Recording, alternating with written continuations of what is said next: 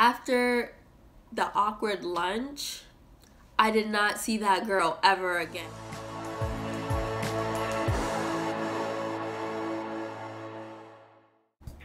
Hey guys, welcome back to my channel. It's your girl Jasmine here, back with another banger, you already know. And lately, everyone's just been sick. I was sick, she was sick, he was sick, everybody's just sick. It's just crazy. This weather is changing, the air is drier. It's ridiculous, but forgive me, I'm still recovering. In today's video, I am going to talk about my college roommate experience and how that was. If you're new, make sure you subscribe and make sure you give this video a big old thumbs up. And without further ado, let's get right into this video.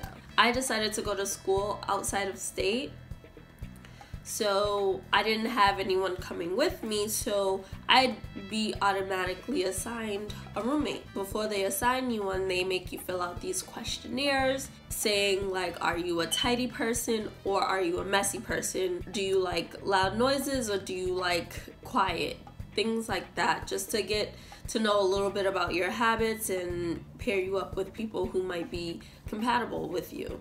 I think they paired us up and we got like basic information about each other, like name, age, major, basic information.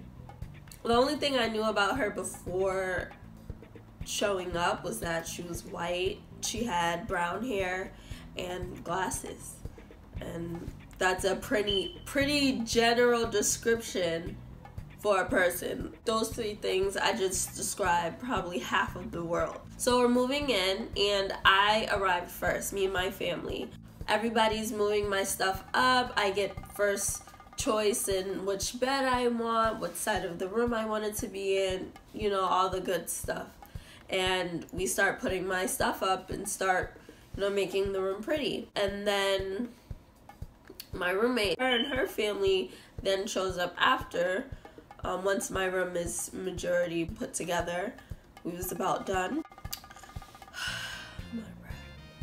Her and her family come up and everything is awkward. It's like, I don't like to talk when I'm in awkward situations, and she wasn't talking because the whole situation was awkward. It was just weird, but like my mom and her mom were, you know, talking and getting along and getting to know each other. So, you know, I said hi, she said hi. That was really it. They was unpacking her stuff and making her side of the room look pretty. Then when we were about done, my family had left, her family had left, and so did she. So somehow I was the only one left in the room. I don't know, but I was the only one there. So I was like, okay, let me go explore and get a bite to eat because I'm hungry. Okay, I decided to walk to the dining hall to get something to eat because I was starving. So I walked there and I ran into my roommate again. We both got our food and she invited me over to sit with her and her boyfriend, you know, to eat lunch together. Normally, I feel like I would have said no.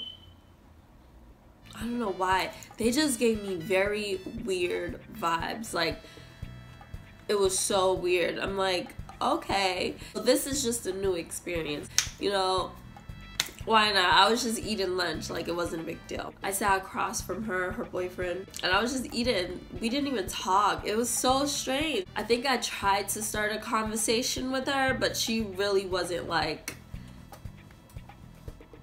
trying to talk back with you, have a conversation. So I got the hint.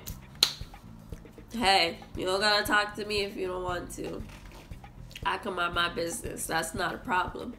So we had the awkward lunch that was weirdly silent, except her and her boyfriend were, you know, mingling back and forth on the low, you know, just with each other.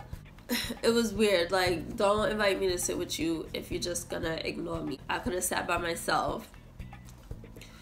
Anyways, after that, I haven't seen that girl again, like, ever. After the awkward lunch, I did not see that girl ever again. It was so weird. I didn't see her ever again.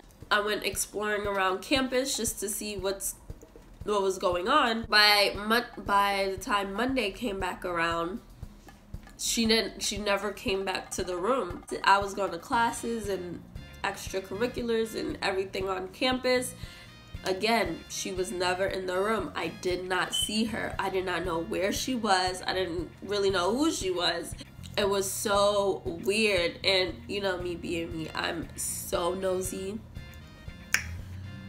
Listen, I was looking all through her stuff. Like, I wasn't like touching anything, but like I was like looking like what she got over there, just to try to figure out who she was and what type of person I was gonna be living with. And since she wasn't there to talk to, I'm like, let me look at the type of things she has around, like see where she's from or something. People kept asking me about her. They're like, why is she in classes? Why is she not in school? Why does she move all her stuff here? Why is she not in the room with you? Is she in a different room? Like, who is this girl? Where is she? Eventually, I would say fast forward to around midterms, maybe, I think. Yeah, so around midterms, if you get like a C or below, they will send you a progress report. So they send the progress report both to you and whoever your emergency contact is. So both, one goes to you and one goes to home, wherever that is. I think that's how I figured out she wasn't in school. Somebody had sent a note to our room, but it was for her. It was like the progress report at midterms, because you know everybody who had a C or below was getting them, so I was familiar with what they looked like, and one had came to the room for her. I put it on the desk. Mind you, everything looks exactly the same from how it was the very first day her parents moved her stuff in. No lie, I had left, did some stuff, eventually came back to the room. Hours later, I had came back to the room and all her stuff was gone. Cleaned out, gone. I'm like, oh my gosh, what happened to her stuff? And then I thought about it. I'm like, oh, she probably got a progress report and failed out of school, and then she came and got her stuff and moved it out because they kicked her out of school because she was probably failing because she never showed up. But it was ridiculous. And basically, by luck, I didn't end up getting another roommate, so I had a dingle. Which is a double single. So like a double room, but for one person.